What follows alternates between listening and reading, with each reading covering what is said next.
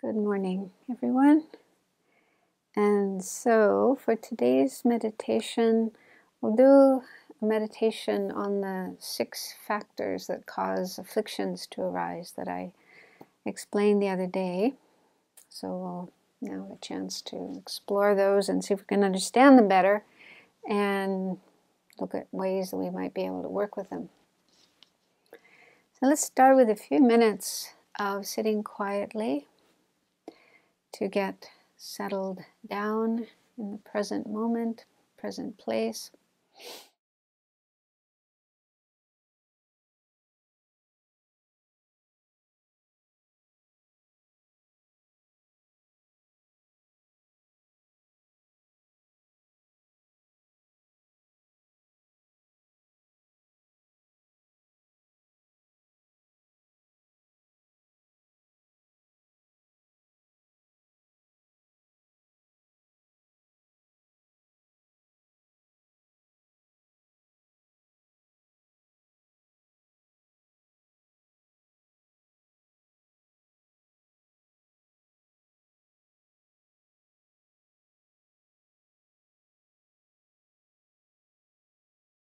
And then let's spend a few more moments generating a positive, altruistic motivation for sitting here right now and doing this meditation. So we're doing this partly to help ourselves to understand our own minds better, how they work, so that we can reduce the afflictive states of mind, like attachment, anger, and so on, that cause so many problems, so much unhappiness, both for ourselves and for others. So there are things we can do to learn to manage and reduce these afflictive emotions and eventually become free of them altogether. And so this is good for ourselves, but it's also good for others. One way it's good for others is if we have fewer afflictive emotions, we'll be less likely to do things that'll be harmful to others, cause problems for others. But also if we can learn to manage our own afflictive emotions, then we can be a good influence on others. We can help them to also reduce their afflictive emotions. So try to think you're doing this meditation not just for yourself, for your own benefit, but for the benefit of others as well. Your family, your friends, your patients, people you meet, and even in a bigger sense, all the people in your country, all the people in the world. What we do does make a difference, does have an effect on others and on the world. So feel the wish to have a positive, beneficial effect.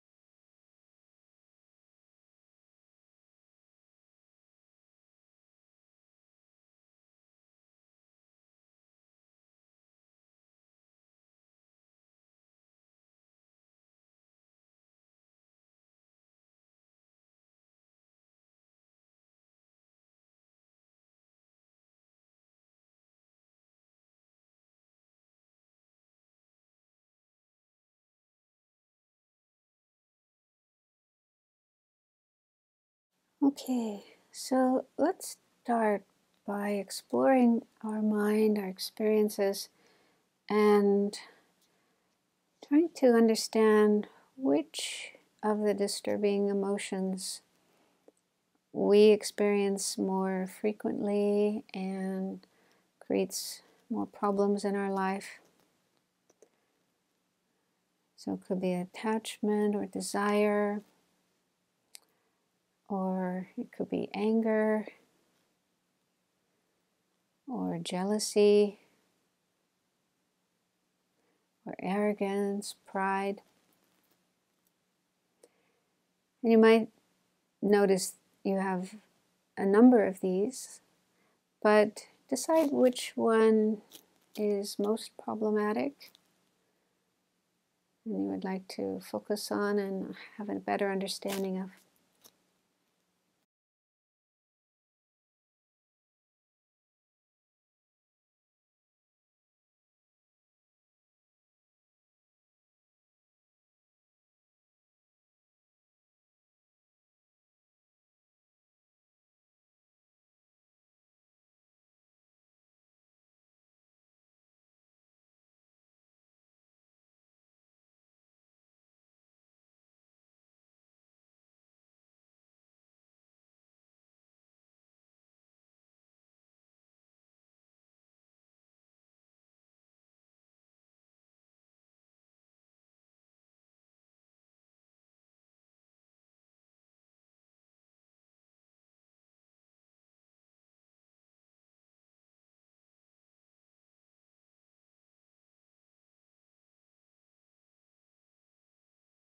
So when this particular emotion arises in our mind, it might seem as if it comes out of nowhere. Just suddenly it's there in our mind. But being an impermanent phenomena, it doesn't just come from nowhere. It comes from causes and conditions. And if we can understand what the causes and conditions are, there are things we can do to work on those and reduce the frequency of this disturbing emotion. So the first of these causes or factors is seeds or latencies. So this is how it's explained in Buddhism. Whenever we do have a disturbing emotion in our minds, let's say anger, so the anger is there for a few moments and then it disappears, but it leaves an imprint or seed, word is used, seed or latency in our mind. This isn't a physical thing, like a physical seed you plant in the ground, but it's something subtle. It's like an imprint of that particular disturbing emotion. It's left in our mind, and then it is carried in our mind as our mind moves through time and changes. And then at some point in the future, when we meet with other conditions that trigger our afflictive emotion, then that seed ripens and that particular emotion comes up again. So we have in our mind lots of these seeds or imprints left by our previous experiences of disturbing emotions. So they're just lying there in our mind, waiting to be nourished, to be triggered, and then they will give rise to these experiences. Now, there's not a whole lot we can do right now about those seeds. We can't just clear them away, get rid of them. It requires the direct realization of emptiness to completely eliminate all the seeds of afflictive emotions in our mind. But if we understand how this process works, we can at least try not to create more seeds of afflictions by trying our best not to let our mind get caught up in afflictions, which would then leave more seeds in our mind. So just think about that and see if that makes sense.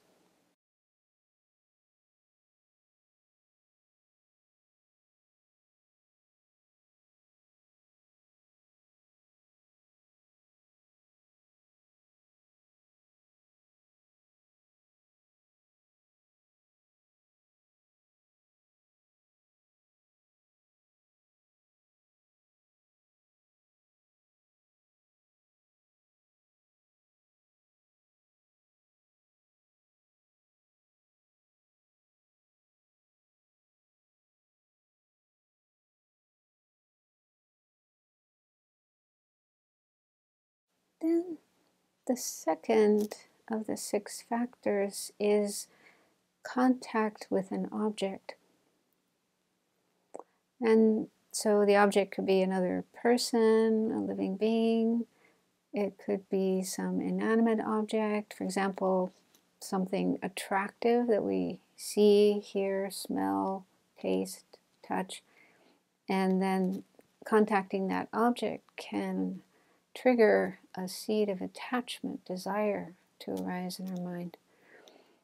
Or if we contact some object that is unpleasant, unattractive, annoying, irritating, then that will trigger the seed of anger, aversion, dislike to arise in our mind, and we'll find ourselves experiencing that. So think about some experience you've had in the past of one of these disturbing emotions arising in your mind, and try to understand how it came about due to contact with an object.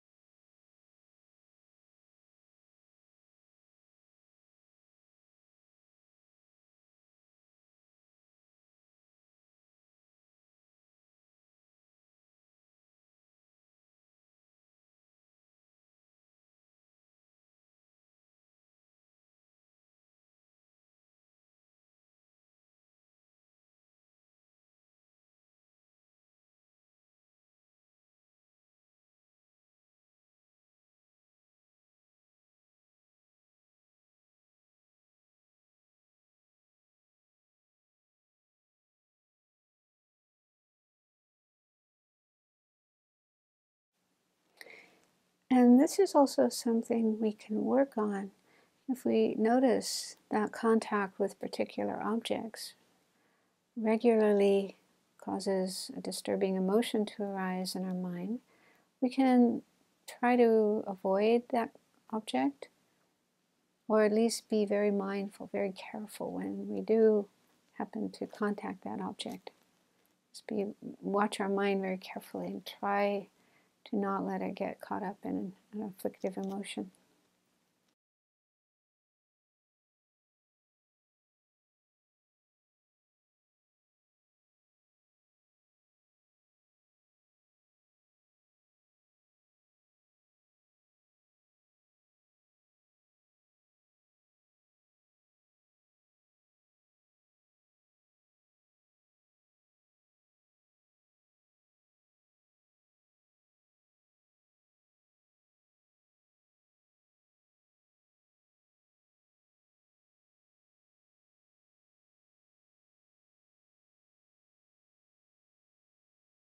Then the third factor is the influence of other people. So we're easily influenced by the people we spend time with, associate with, and so on. So if we spend time with somebody who has a lot of anger, for example, and frequently gets angry, then we might find ourselves getting angry more frequently. And the same is true with other afflictive emotions. So see if you can notice that in your own experience, how being close to or spending time with another person may have influenced you and caused you to have more of that particular afflictive emotion.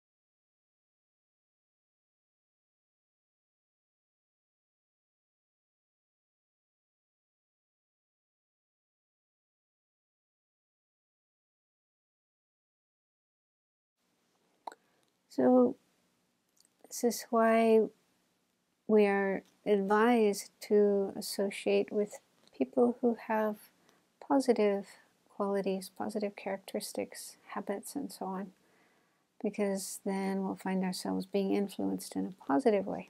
So, for example, if we're with someone who's very patient, doesn't get angry very easily, then we might find it easier ourselves to be more patient, less angry.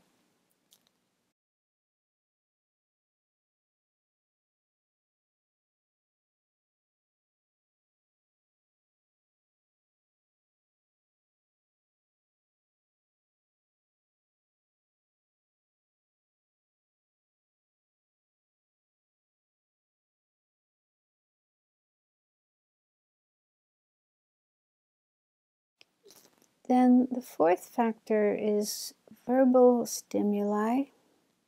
So this includes different ways that information comes into our minds, such as listening to talks or having conversations, or listening to the news, watching TV, other forms of media like Facebook and internet and so on, reading books.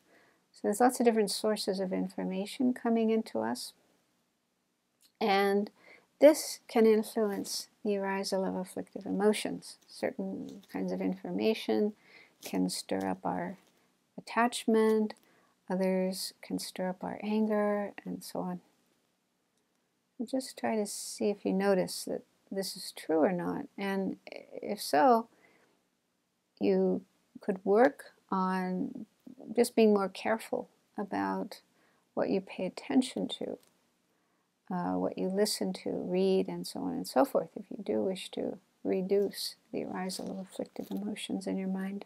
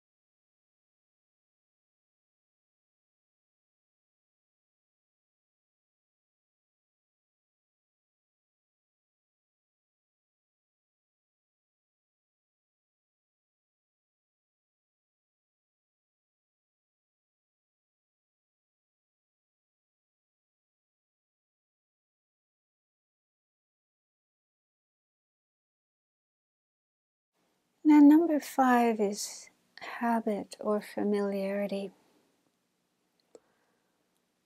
So we have the tendency to get habituated with certain states of mind, certain ways of thinking, reacting, and so on. And the more we do it, the easier it becomes, the more frequent it will arise again. So if we have a habit of getting angry or a habit of having attachment, then that particular emotion will come up again and again, more and more easily.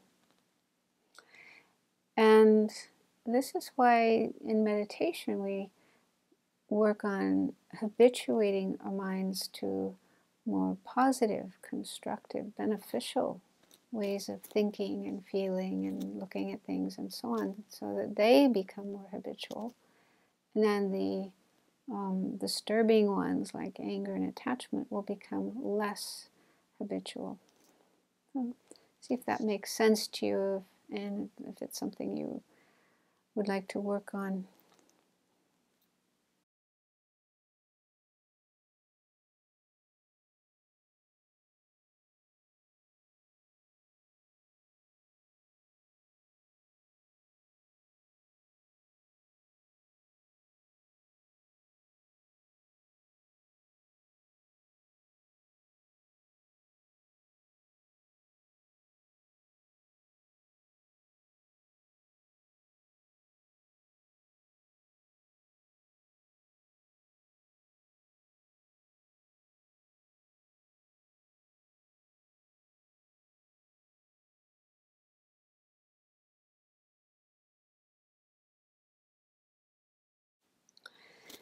And then the last of the factors is distorted thinking,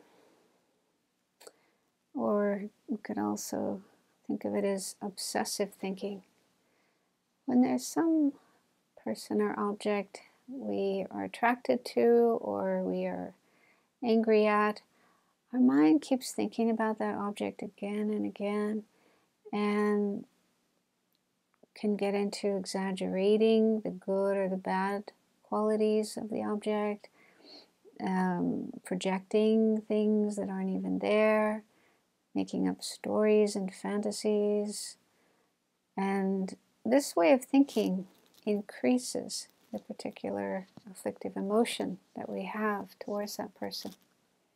So this is something else we can work on. The more we develop mindfulness and introspective awareness, observing our thought patterns, what our mind is doing, and if we can recognize this way of thinking and how it does increase, kind of fans the flames of our disturbing emotions, then we can just say, stop it. Just stop that way of thinking and do something more positive, more constructive, like watching our breath or focusing on something beneficial.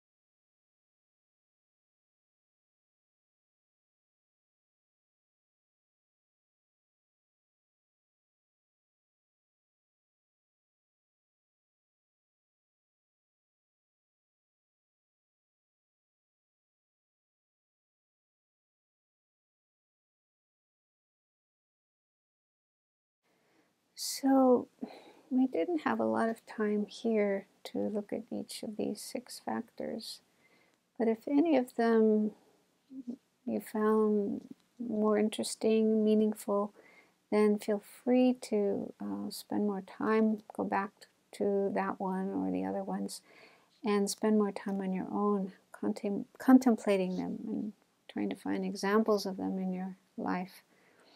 And then trying to work on these factors in order to reduce the arisal of afflictive emotions in your mind.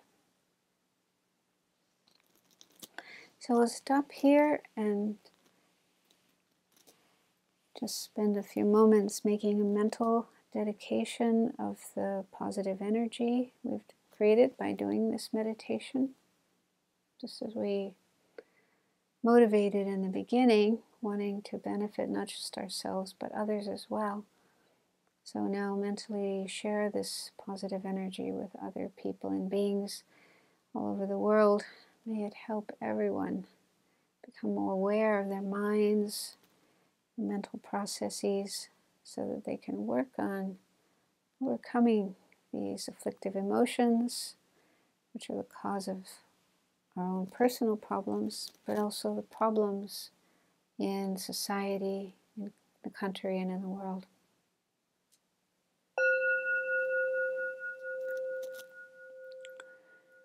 Thank you.